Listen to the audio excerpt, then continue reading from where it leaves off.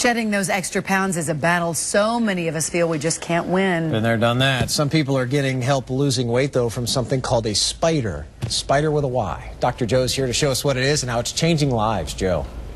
Well, you know, we're not talking about the kind of spider that spins a web. This spider is a new surgical device, and a Bay Area surgeon is the first in the world to use it to place lap bands in bariatric patients. Turn toward me.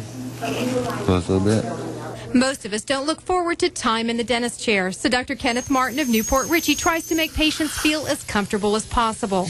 But just a few months ago, things weren't all that comfortable for this dentist. Kenneth was overweight, tipping the scale at 322 pounds. See, I got high blood pressure, high cholesterol, sleep apnea, depression is probably associated with it.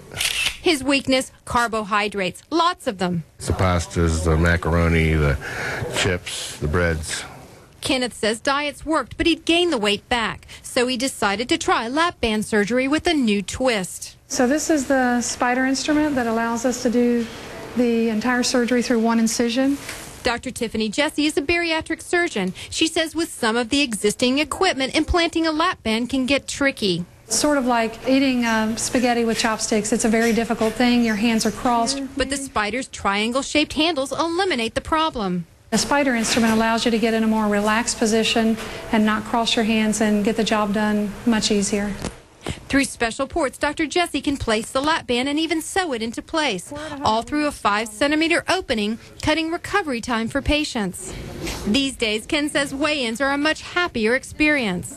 I've lost 50 pounds and about 6 inches in my waist. He wants to lose another 75 pounds, so Dr. Jessee will tighten Ken's lap band by injecting fluid into it. The process takes seconds. Tell me when it's gone.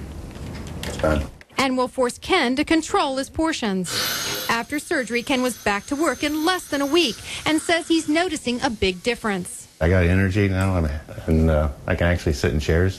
As he continues to lose weight in places he never expected. And my fingers are even getting smaller.